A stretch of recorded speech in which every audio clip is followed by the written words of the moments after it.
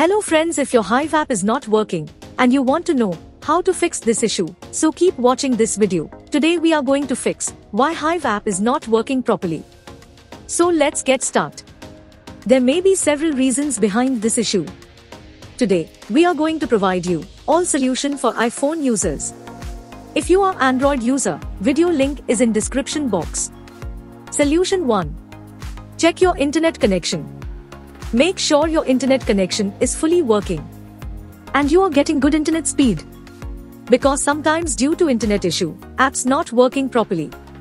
If you still facing same issue, then try solution 2.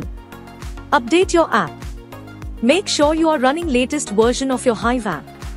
Open up App Store on your device and then tap on this search icon in the bottom right corner. Then search for the app. And if you see this update button right next to the app name, simply tap on it to make sure you are running the latest version of the app. Because sometimes some updates may create these type of issues, so make sure your app is up to date. Now try. Look at the service status page, go to status.hivehome.com to see the status of the Hive app and website. This will tell you if there are any problems with Hive services. If you still facing same issue, then try. Solution 3. Then you need to clear app cache.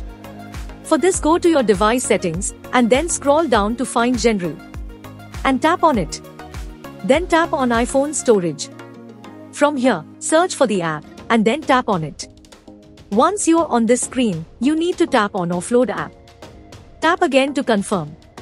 It'll take a bit for processing and then a reinstall button will show up. Simply tap on it to reinstall the app. This should fix the issue. If you still facing same issue, then try solution 4. Now you need to completely reinstall the app. Follow the on-screen instructions to navigate all the way to the app page. Once you are on this screen, tap on Delete app to uninstall the app from your device.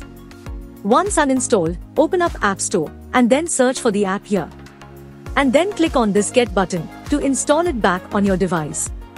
If you still facing same issue, then try solution 5. Check device date and time setting. Make sure your device date and time is according to your time zone and corrected, or you can say time should be accurate. If you still facing same issue, then try solution 6. Restart your phone.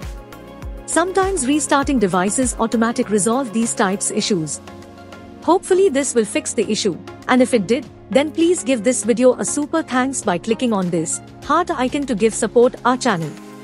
If you still facing same issue, this mean app server is down or the app is in under maintenance. In that case, wait for couple of hours and then try again. By using these methods you can fix your app not working problem. Hope you liked this video. If yes, then hit a like button and don't forget to subscribe our YouTube channel.